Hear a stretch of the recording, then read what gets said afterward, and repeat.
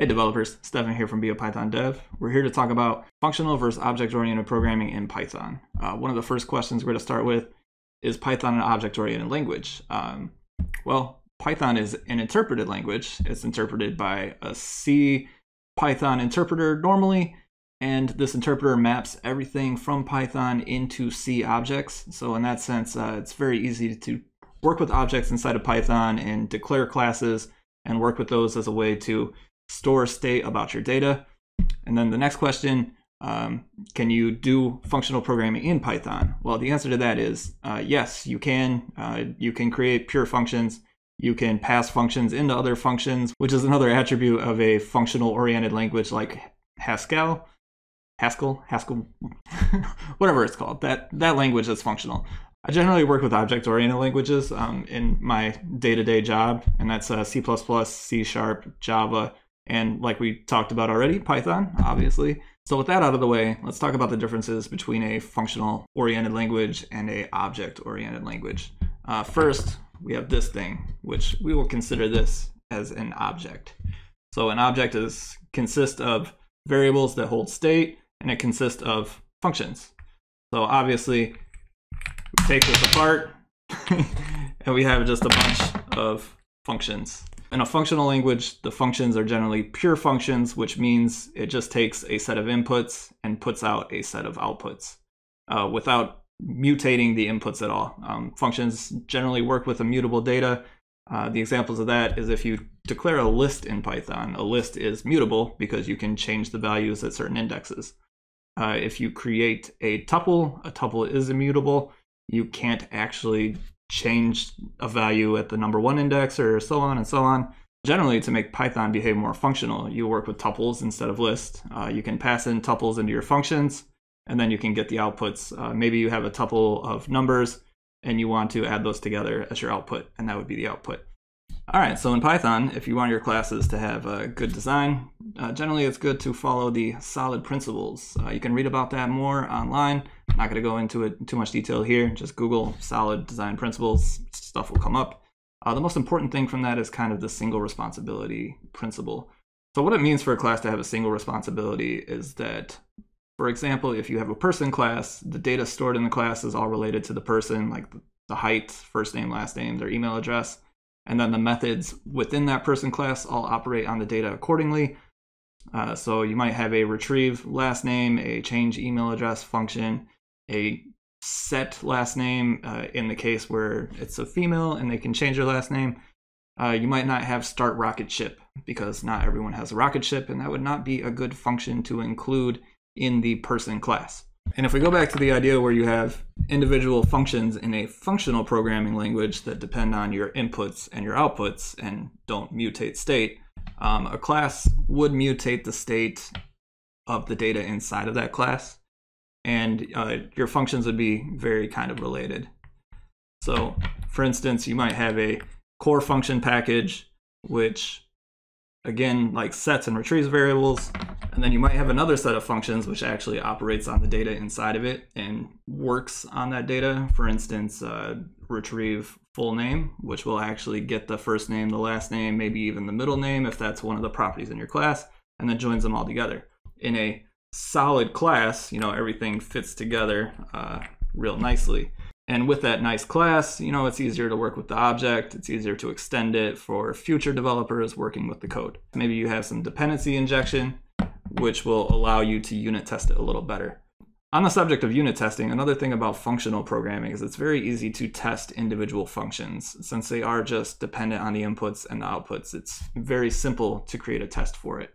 Whereas with classes, if they're not designed very intuitively, you might have to do a lot of mocking of dependency classes and other things. And as you work more with that, I'm sure you'll understand what I'm talking about. And with all that explanation said, let's jump into the editor.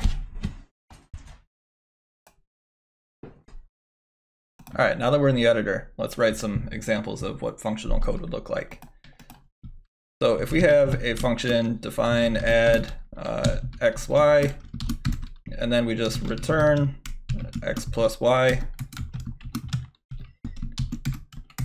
this would be a pure function because it doesn't mutate the data and it returns new instances. So if we go ahead and we do print add 3 and 4, we should end up just seeing 7. So let's get rid of this update window. We'll go ahead and run this in the terminal, and we can see we print 7. And this would be using Python as a functional language where you just have functions. We can do the same thing with define multiply x and y. And I think you guys see where I'm going with this. X times y. Go ahead and do the same thing, but instead of running the add function, this time we'll run the multiply function.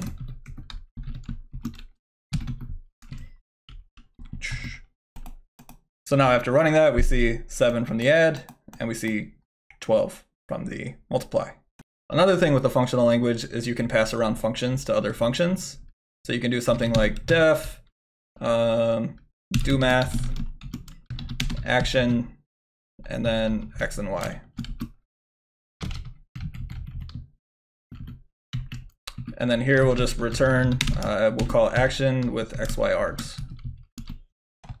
I don't really know why you would want to do this, but it's something that Python allows you to do. So you can pass in the add function, and we can do add 3 and 4.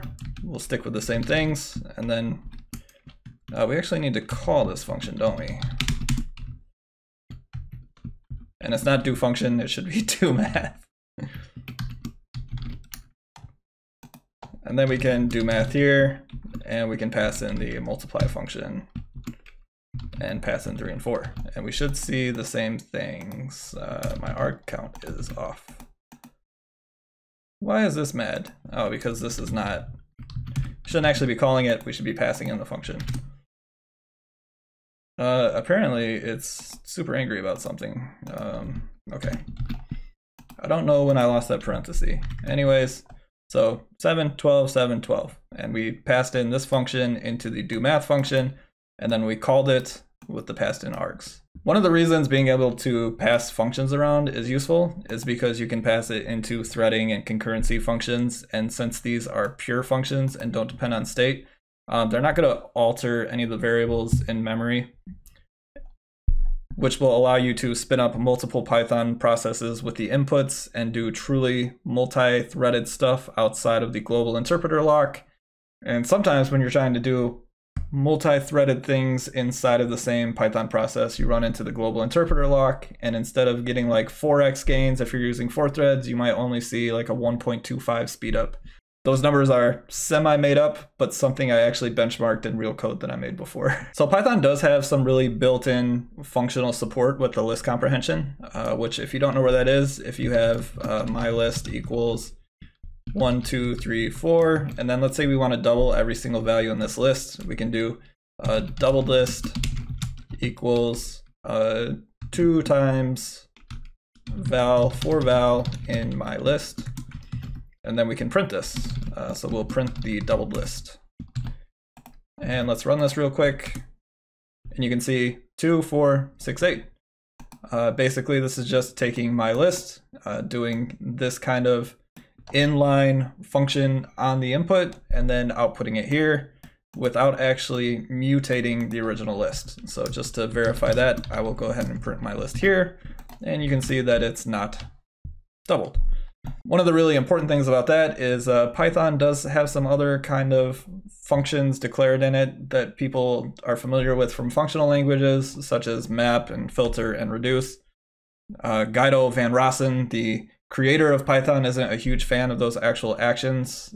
So they used to be global functions in Python, but now they're defined in func tools, I believe. I think one of those two are still in there, but the reason he's not a big fan of that is because list comprehensions can do everything that those 3 can do, and it's a lot more Pythonic. Now, if instead of doing these add and multiply pure functions that you would do in the functional programming paradigm, and we want to do this in a more object-oriented way, obviously we would get rid of all of these, and maybe we would have a DoMath class. So we'll go ahead and create that. We'll create a constructor that will take our values, val1, val2, And then we will store these inside of the class. So this is to represent the state of our instance object.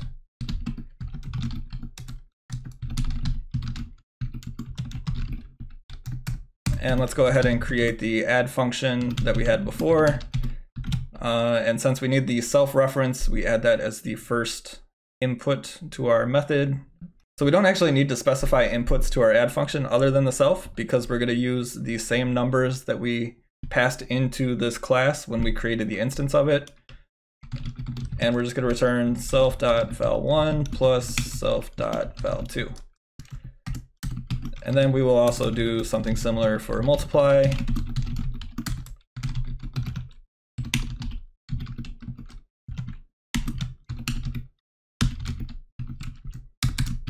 And we'll go ahead and create our math instance using the same examples we used before in the functional coding method.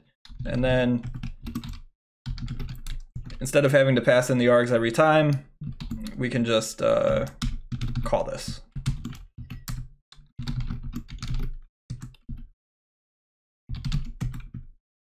Apparently I put multiple instead of multiply. We'll go ahead and change that real quick. Ooh, and we got a whole bunch of red. What is all this red from? Oh, obviously. Sorry about that. You need self in your constructor function in Python. And if we print this, we get the same 7 and 12 we have from the functional example. The only difference is here we have state. So we might have something such as double input, kind of similar to the list comprehension example we had before. But for this, we'll do self.val1 equals self. Actually, I think I could just do times equals 2, and then I can do self.val2 times equals 2. And then this doesn't actually return anything. It just acts on the state of our class. This would definitely not be something you would write if you're creating a functional coding module, which again, you can do in Python, but you generally don't want to mix your two paradigms in the same class. But in our DoMath class, this is perfectly acceptable. And now if we do, well, I'll go ahead and print it to show what this will return by default. If you don't have a specific return value declared in your function, Python will return none. So we will see 7, 12, none, and then we'll also print our add again. So now we should see 7, 12, none, and then 14, because we doubled our input and then we added our input values again. And here we see down here by my big head, I just realized you guys didn't get any of the stuff that I was talking about. All right, and now that I shrunk my big head, you can see 7, 12, none, and 14. So this would be the same code that we created before, but using more of an object-oriented way to do it. I'm not sure why this would be useful, but this is a good toy example. I'll go ahead and copy this into a paste bin and then put that link in the description.